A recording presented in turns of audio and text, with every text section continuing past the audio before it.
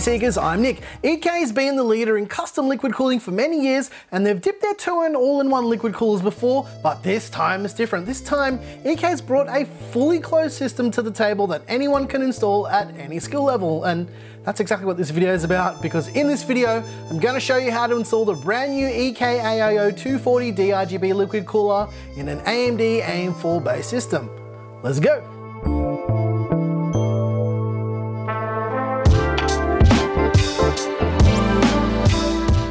This video is for demonstration purposes only. This is not a review because every system, every motherboard, every case, every fan placement, and every setup is different. So make sure you research what will fit in your case before buying any parts for any of your PC builds. Now, this guide is to give you the fundamental idea of how to install the EK AIO 120, 240, and 360 D-RGB coolers on an AMD AM4 based motherboard. Now, this cooler does not support Threadripper, and we also have an Intel version of this video coming really soon, so make sure you stay tuned for that, and make sure you watch the entire video before asking any questions, because chances are I'm probably going to answer most of those inevitable questions in this video anyway. So yeah, let's start off this video by answering some of those questions right off the bat. The motherboard used in this video is the Gigabyte X570 Aorus Master. The case is the Fantex Eclipse P400A, and the CPU is the Ryzen 7 3700X. Now, these parts were chosen purely for demonstration purposes only. This video is not about discussion of or pricing or performance or even the reason why I chose these parts. I literally just picked them because, yeah, it's an AM4 based system. And let's answer some of those questions that I mentioned before. Yes, the fan placement in this video is correct. It depends on your case and the clearances of your case. Yes, this cooler and fans have addressable RGB. Yes, your motherboard will need to have at least one addressable RGB header to use the lighting with this setup. Yes, you can put whatever fans you want on this cooler. It doesn't matter. You can do whatever you like. It's all good. Yes, everything you're seeing in this video for installation is included in the box with these coolers. Yes, it will work with almost every single AM4 motherboard and CPU combo you're going to ask about in the comments from probably like the launch of Ryzen up until the foreseeable future. Yes, it will work with AuraSync, Mystic Light, Polychrome RGB, and RGB Fusion. Yes, the thermal paste is included and it's also pre-applied, but it also does include another tube of thermal paste as well. Yes, you can plug it into any 5-volt 3-pin addressable RGB controller, including the EK Loop Connect. No, you don't have to fill the cooler up or top it up or do any maintenance on it at all. That's kind of the point of all-in-one coolers and closed-loop coolers. You don't have to do anything. Okay, let's see what's in the box and how to install it. Alrighty, ladies and gents, let's take a look at what's in the box with the EK AIO 240 D-RGB. It's an all-in-one liquid cooler, and just be aware that this guide is also applicable to the 120, the 240 obviously, and the 360 cooler, and here's the installation guide that we're not going to be using, although it is quite detailed and very good. Alright, let's take a look at what's in the box. The first thing is a bag full of all the mounting hardware, all the cables, additional thermal paste, and all of that stuff that we're going to take a look at in a little moment. Next up, we've got the two Vardar fans. Now, these are addressable RGB versions of the Vardar fans, and they are very nice. Alright, let's pop out that liquid cooler itself and take a little bit of a closer look at it. Now, you'll notice that the design of this cooler is absolutely gorgeous. I think they did quite a nice job with how this looks, and you'll also notice that there is pre-applied thermal paste on the cold plate. You can remove this if you like and use the included thermal paste that comes with this cooler as well. Okay, let's take a look at what's in the bag with all the other stuff. There is a PWM splitter for the two fans for this cooler. However, if you were to use a 360, it's a 3-way splitter. Next up, we've got the Intel backing plate. Now, this is for Intel desktop boards only. You do not need to use this for this installation guide, but I just thought I'd show you anyway because, yeah, I'm a nice guy. That's what I do. Okay, let's take a look at the mounting brackets. Now, these brackets connect to the water block itself and allow you to mount it to an Intel system like these ones and an AM4 based system, which is what this video is going to be covering. So these are the brackets we're using. There's also a tube of EK Ectotherm. Now, this is to replace the thermal paste if you wanted to take it off or if you're reinstalling the cooler. And I think it's really nice that they actually included some additional thermal paste, which is quite unusual for an all-in-one cooler. Next up is all of the mounting gear. There is a lot of it. I'm not going to go through all of it. I'm only going to talk about the stuff that we're going to be using for this guide specifically. So here it is. We've got some screws to mount the brackets. We've got some thumb nuts. Yes, they're called thumb nuts. There's some loading springs to add extra mounting pressure to the socket, as well as the bolts that screw into the factory backplate. And yes, you do need to use the factory backplate. And obviously for this guide, we're going to be using the AM4 brackets to mount the cooler to the motherboard. Okay, let's get on with the guide. The first thing we're going to do is remove the factory AM4 mounting system, the two plastic brackets, pretty straightforward. Grab yourself a screwdriver and basically remove the 4 screws that are holding it all together. Now there's no specific way to do this. It's very straightforward. Literally take out the 4 screws, and once you're done removing those 4 screws, you can lift away both of the brackets and we can move on to the next stage. And as I mentioned previously, you do need to use the factory backing plate. So if you've used another cooler, make sure you have this, otherwise it's not going to be possible to install this cooler at all. Yeah, just a little bit of a heads up. So let's kick it off by installing the bolts. Now these bolts screw directly into the back plate itself. They're very easy to do and they look a little something like this if we have a bit of a closer inspection.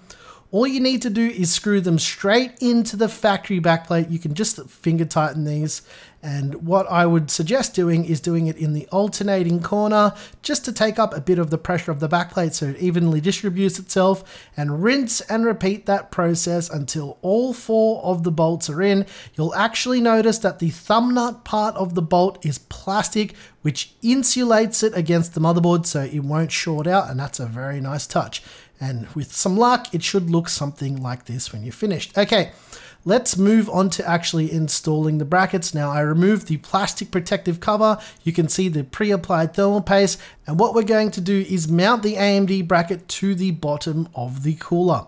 First up, we're going to need these little screws. Now these screws are for actually fastening it. And this is what the screws look like closer up.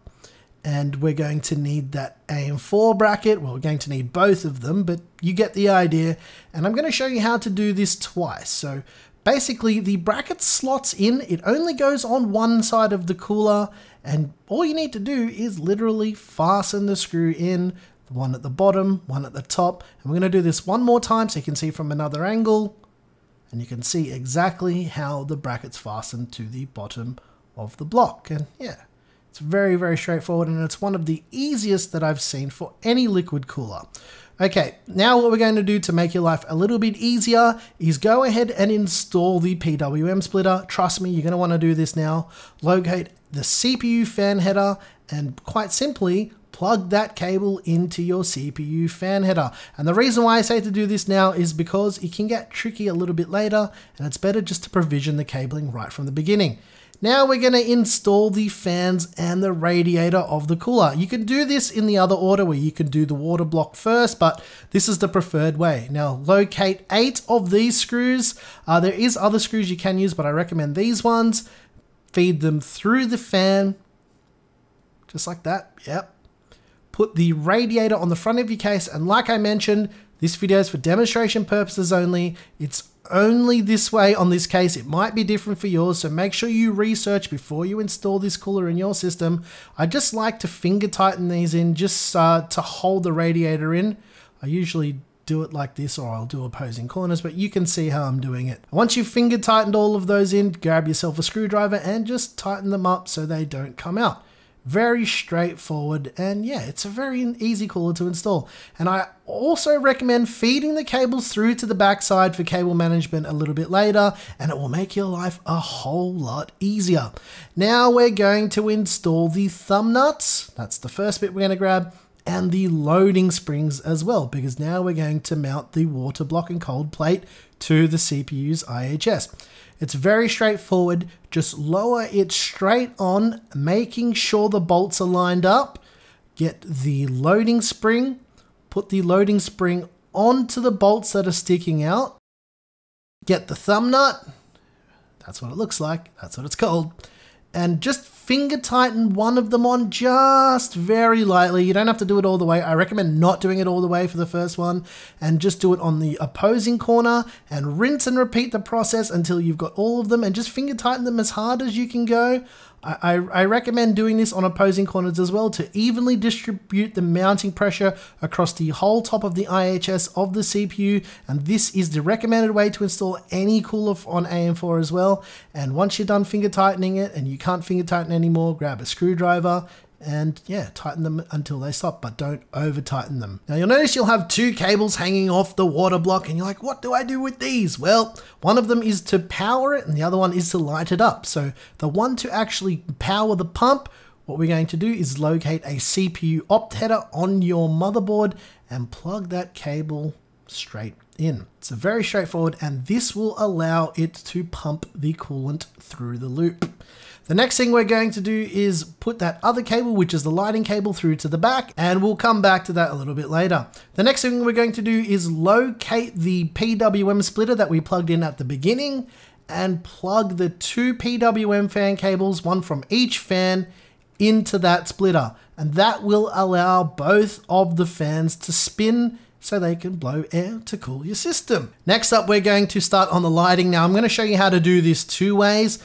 It's a 3-pin 5-volt addressable RGB system. It uses the addressable RGB standard. I'm going to show you the first way. Now, the fans themselves can be daisy chained. So you remove the little plastic cap to expose the additional cable for daisy chaining. And what you would want to do is plug this end in to the pins that you've just exposed, and the other end will plug into your motherboard. I'm gonna go through all this so you don't have to worry. I'm gonna show you how it's done. Basically what you want to do is plug one fan into the daisy chain. It's very straightforward and it only plugs in one way. Don't worry, you can't really mess this up. What we're going to do is take the plastic cap off the other side, the one that you just daisy chained, and plug the pump top sliding straight into that. And what we're going to do is pass the other end of this cable, the one that you didn't plug into anything, we're going to pass that through the bottom of the case, back around to the front side of the motherboard. What we're going to do then is locate an addressable RGB header, which is here. It's a 3-pin connector. We're going to plug that straight in, and with some luck, it should light up and the whole cooler should work. I'm going to quickly show you a second way of doing this in case you want to control the pump individually. What you want to do is not follow the last step to plug it in. Locate an additional addressable RGB header if your motherboard has one, and then plug that cable in, and now you'll be able to control the fans lighting and the pump lighting individual, and with a little bit of luck, it should all work and look a little something like this.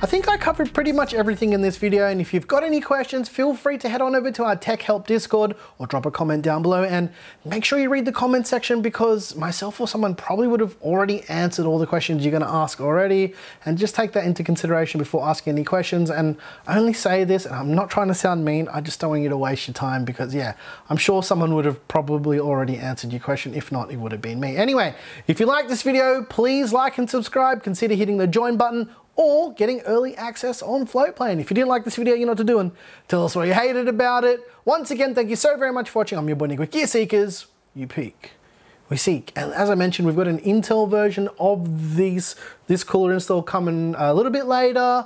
All the pricing and everything for this cooler should be up on EK's website as of filming this video, because this video is coming out with the embargo lift for reviews or whatever.